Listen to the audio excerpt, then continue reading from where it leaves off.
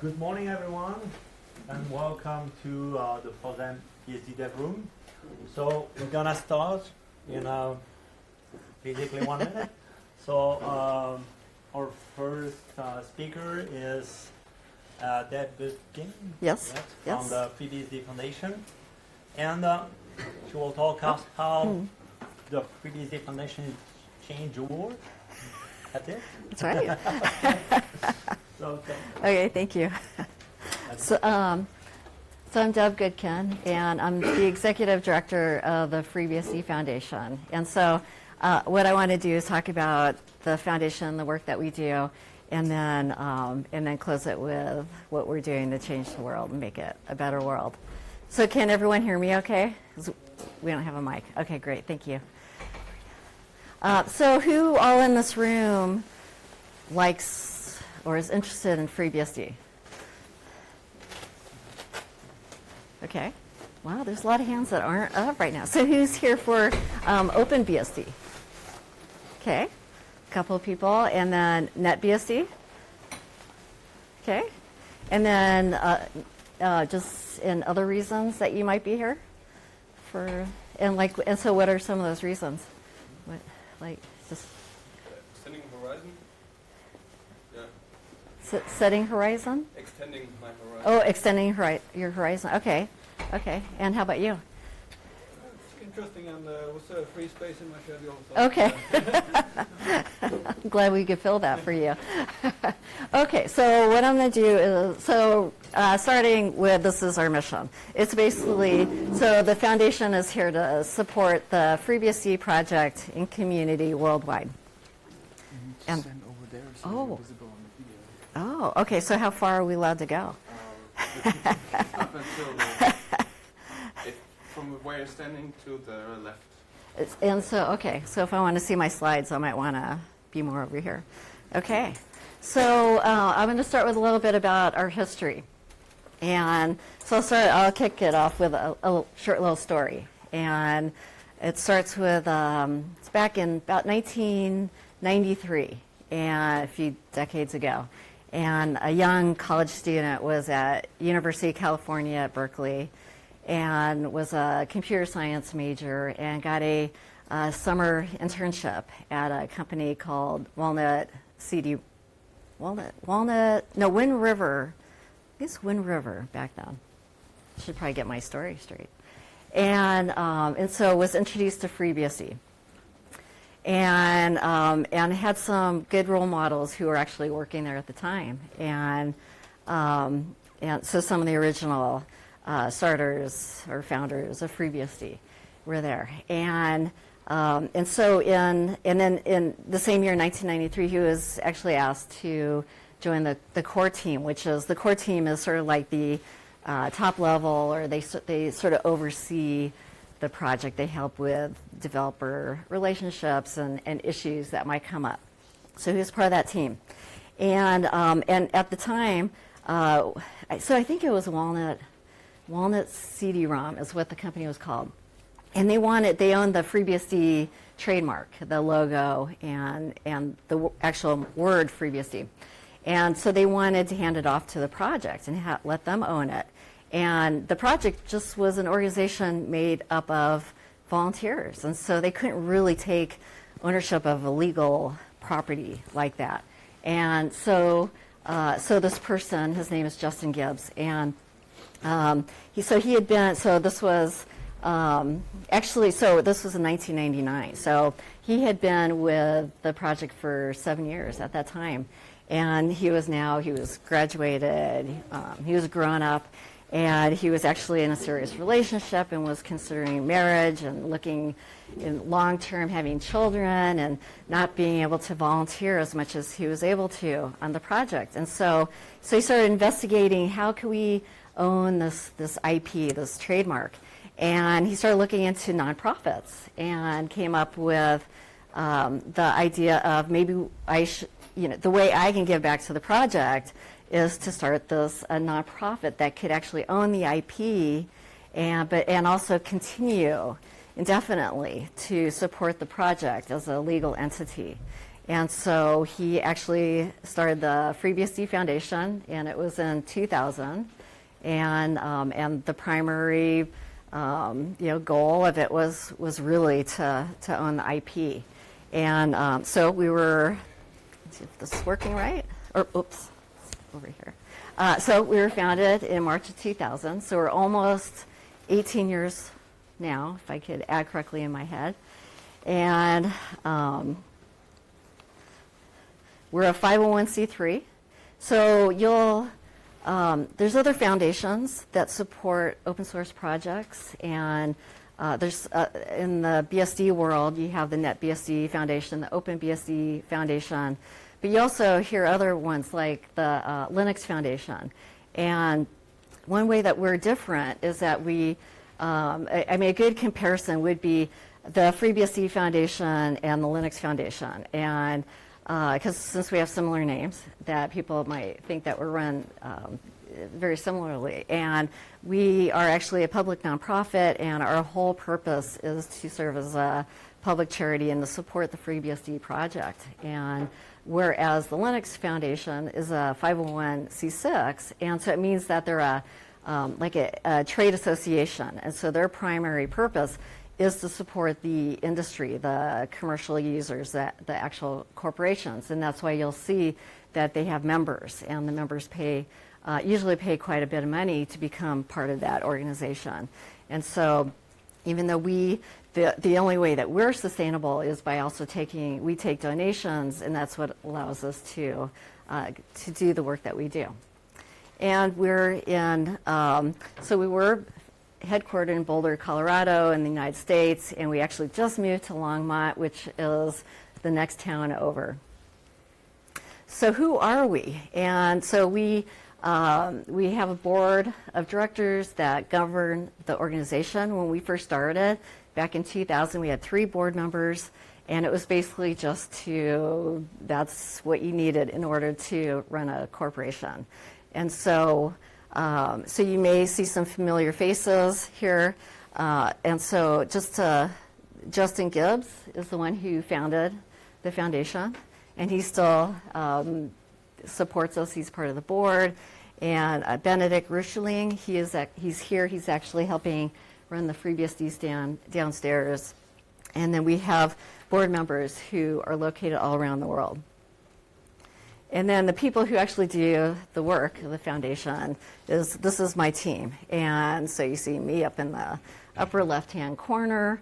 And then many of you may be familiar with Ed Mast, and he oversees a lot of the software development that we do and or support, and then a lot of the technical work that we do. And then a whole team of people that support different efforts that I'll talk about. So what is our purpose? It's really to help make FreeBSD the best platform for any use that you may have, from commercial users creating products to schools, from universities doing research and also teaching with FreeBSD, to people who want to play with it on their computer and play with it and use it, really. So that's what we're here to do. So what we support, keep forgetting the thing is down here. So software development, I have software developers on my staff, and then we actually do a lot of advocacy and education. And I'll go into more detail on each of these. We also have people that are part of the security team. We have the release engineering responsibility. We have the lead release engineer on our staff. And then also we support the FreeBSD infrastructure, which that actually means that we buy the servers that are located around the world. And we also help maintain them, and we'll upgrade. And then we provide technical leadership in different aspects from, it might be Ed, who facilitates a lot of different calls, which it might be storage, it might be graphics, and just different areas of the operating system support and community, as well as helping with like coming up with better, improved methods of maybe release engineering or some of the different teams that are part of the FreeBSD project. And then our beginnings is legal. So not only do we own the FreeBSD IP, but if the core team needs any legal help, and usually that might be in questions on patents, it might be NDAs, just questions that they may have, then we will provide legal guidance for them. So we don't have any lawyers on staff, but we do have some lawyers that we work with. And then the last thing are face-to-face meetings that we support. So this would be one of them. Yesterday we actually had a FreeBSD Developer Summit, and we had 22 people who attended that. And we started at 9 and we went till 5:30, and it was a long day, and we actually got a lot done. We basically sat in a circle and had many discussions, and I felt they were really productive.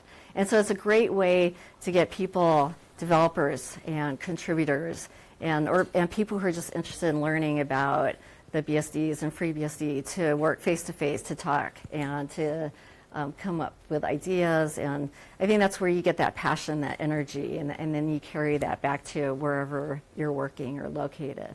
So, and then it also includes meeting with commercial users and finding out what their needs are, and also what we bring some of those needs back to the community on. These are things like maybe features that they would like to see in FreeBSD. So we bring that information back. So going into more detail, so some of the OS, the software, the operating system improvements that we're currently working on. We have, so like I said earlier, we have internal software developers on staff, and so that's on the bottom part of this chart. And then we also do outside projects, outside funded projects that we might project manage, or they actually maybe have a technical facilitator who's outside of my staff and who's managing those projects. And so right now we have OpenZFS project that's currently going on, some Wi-Fi work that's laying the foundations for some continued work. And so anyway, so I'm not going to go through each project here, but it's to give you an idea of the work that we're doing internally, as well as funding outside of our internal staff, since we are pretty small. On the bottom, though, that's having the team of people, and we have, we have 2 full-time software engineers, and then we have other people that can jump in.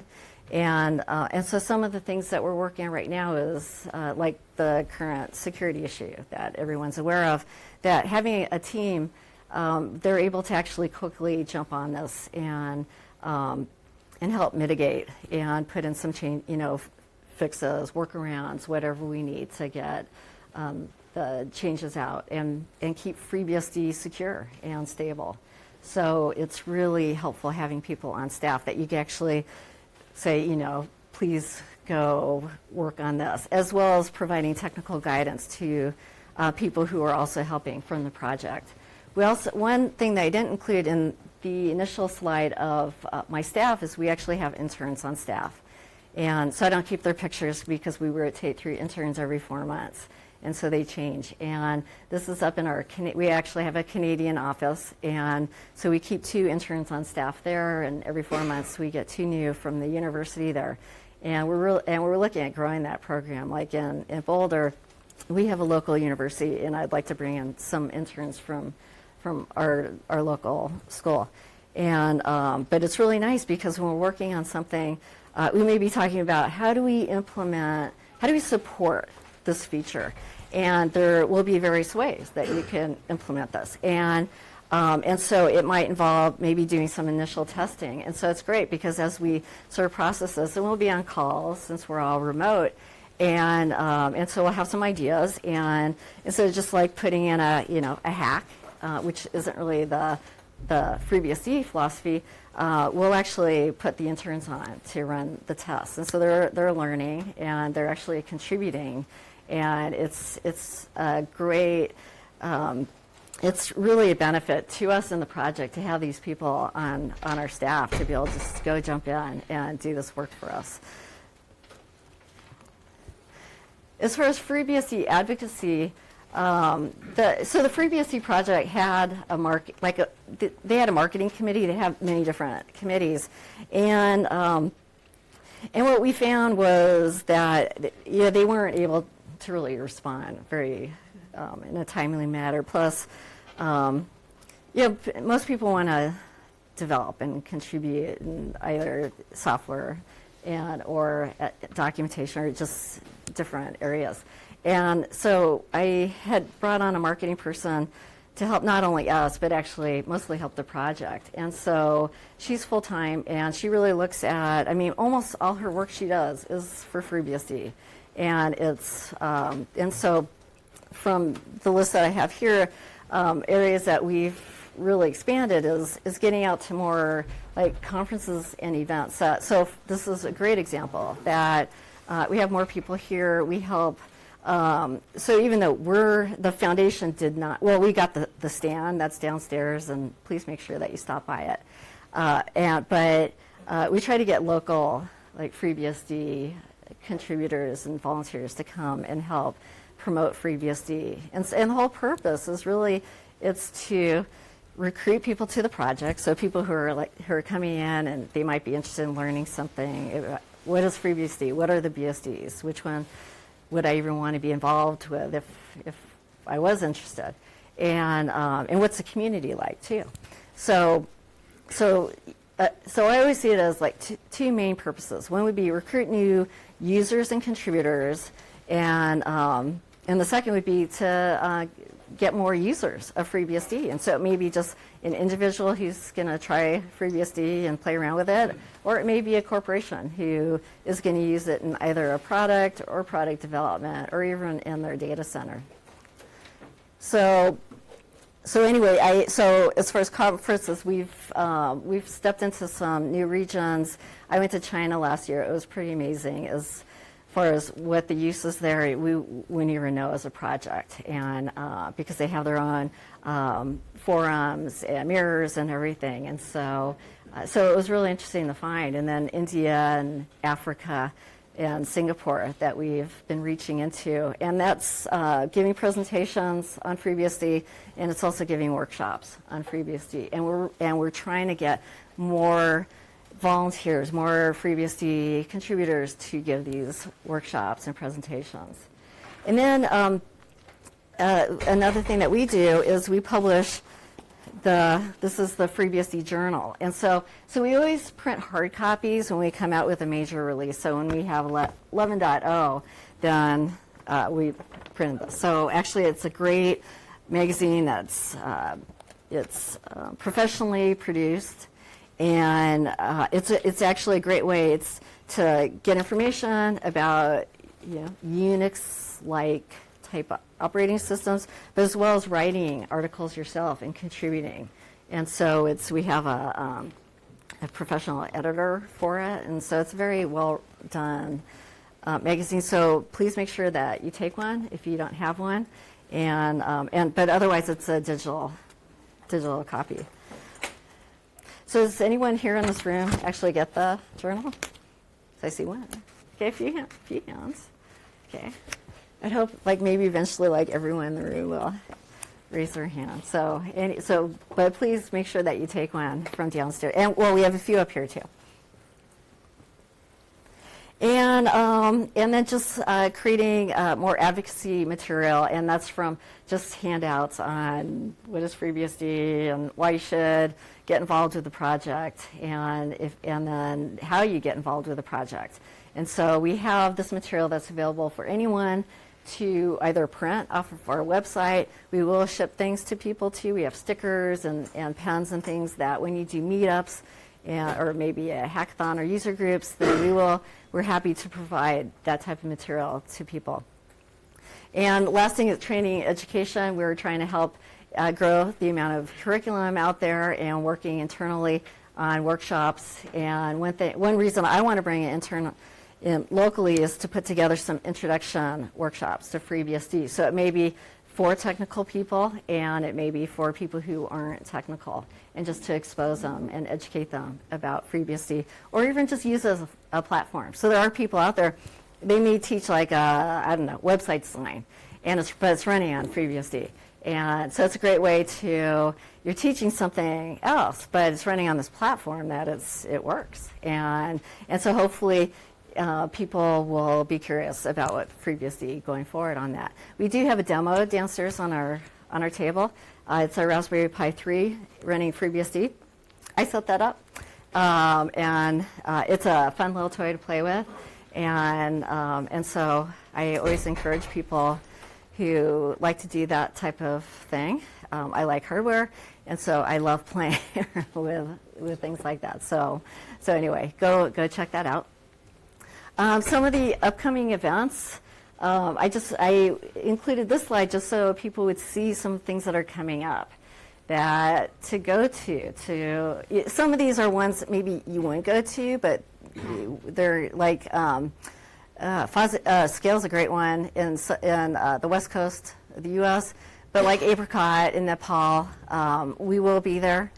But in India, RootConf is a great conference. These are ones more for regional that we really try to get the people in that area, expose them, teach them about FreeBSD.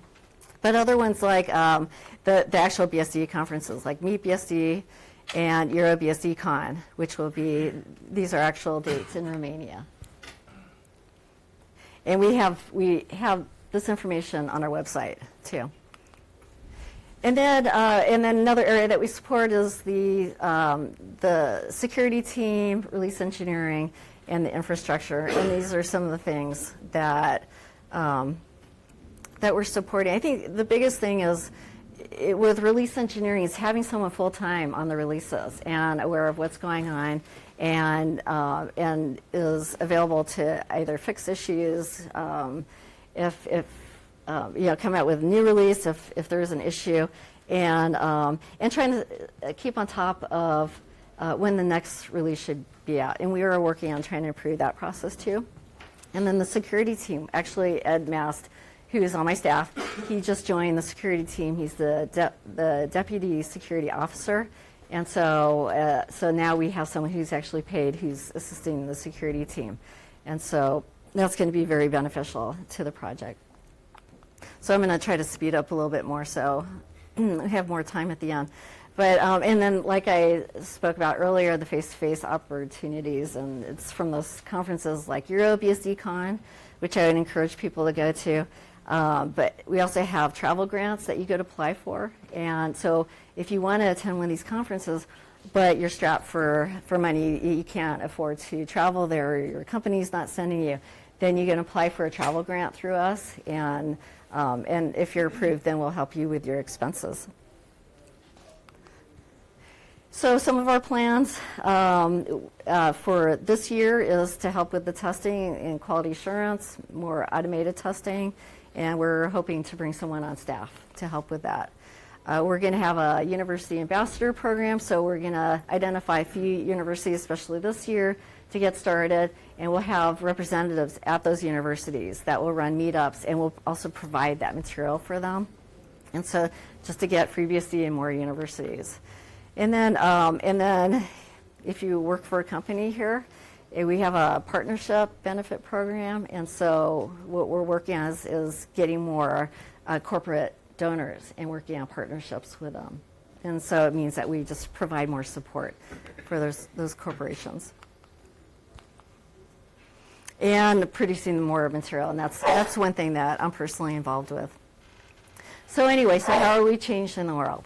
And when I first started with the foundation, and I'm running a nonprofit, and you always think of a nonprofit as something that's feeding the world, or a nonprofit's doing something that's good for the world, making a positive difference. And so I'm running this corporation, and I'm thinking, we're supporting Netflix, and you think of these large corporations who are using FreeBSD and benefiting from FreeBSD too. And I knew that, well, our purpose as a nonprofit isn't to make Netflix more money. But I also saw that by helping make FreeBSD the best operating system, and by these companies using it, it actually shows, it sort of validates the work that people are doing. That's very important. And it sustains for the product, the operating system. But going even further than that, I was really just thinking, like, what are we doing that's making this world a better place, and why, as a nonprofit, how are we giving back to the world? And so I listed a few things here, and so I think that, like, the biggest area I see, and everyone's going to see something differently, but really having this free operating system that anyone can use. And so if you're interested in systems programming, or you're interested in understanding operating systems, that you can just get the source code and you can look at it. When I was in college, which was quite a few years ago, I did not have that ability. I mean, it was before open source was available, and we didn't look at source code, and we were developing it ourselves. And my first few jobs were with corporations that I wasn't a software developer, I was a firmware developer. So anyway, but it was all proprietary stuff. So anyway, so you can you're taking an operating systems class, and you can actually look at, well, how is FreeBSD designed, and if they really thought it was such a great design, why, and you can look at it, and then you could implement your own code, and you could try it out, and say there's a cool feature you want to implement, you could do it. And so you're not at a corporation where they're telling you exactly what you have to do. You could try something, and maybe no one else is interested in that, but you could try it, and you can commit it. So anyway, there's a lot of opportunity for learning, for growth, and you get really real-world job skills by doing this. So not only from working as a team member, collaborating with people. That was one thing that we were doing yesterday, was collaboration. Another example was someone who was interested in the area of FreeBSD and decided no one was really leading this effort, and so he decided he was going to take this effort on, and so it meant that he was going to be the project manager for this group, and he didn't have that experience of being like a project manager, and so he was actually asking for guidance in our meeting yesterday, and I thought it was actually a great example of someone, if you're at a corporation, especially a large corporation, you wouldn't have that opportunity. You would really have to grow into that. You become a leader at first, not as the actual leader. You grow into that with having those skills. And so you have this opportunity to step into roles that you see are available and take that on, because most people are volunteers. And so everyone embraces, thank God so-and-so is taking this over, and let's help him. And, and maybe he'll fail, but even if he does, he'll learn from that experience. So it's a great way to really, work on things that you're interested in, to take on leadership roles, and to grow into becoming a leader in the project or in a particular area. And that's that's what FreeBSD offers, and the foundation helps by we're supporting all these different areas that I talked about earlier. So, and then the last thing really is just the fact that, just like the Raspberry Pi I have downstairs, we can run on these really expensive, they're basically computers, and we can go into impoverished areas, and they get the operating system for free. They get a very inexpensive computer. It's something that maybe we could even provide for them, and we could teach computing skills, and people could get those skills. And so it's provides this free product. You don't have to buy, Windows. You don't have to buy, a proprietary type of operating system. So I know I don't have much time. But I was going to have a Q&A session, and so I have a minute and a half. I have a minute. but also I was just going to say that I'll be here for the 2 days, and so please come up to me if you have any questions. I'm here to actually support the project, and so anything that we could do, I'm here to find out. But I do have a question in the back. Yes. What is the view of the foundation about the commercial support for FreeBSD, and maybe what are the challenges in that direction? So what is our view of commercial support for FreeBSD, and do we want to change the direction? What are the challenges? Oh, the challenges. Well, so we would love to see we would love to see a company out there, or consultants out there, who provide support for FreeBSD, because that's what you're talking about, like a Red Hat type of, Yeah. The foundation, we have thought about, we meet all the time and we talk about what we could do first to get more income to help us, and but also how we could support the project better. And that's something that we do discuss, and that we would have to change in order to do that. But anyway, we would love to see people or a company support FreeBSD. Companies do ask for it, and so I see it as an opportunity. And so, but my time's up. And so, but I want to thank everyone for being patient, sitting through my talk, and I think having the opportunity to do this. But please approach me with any type of questions or anything you'd like to talk about. Thank you.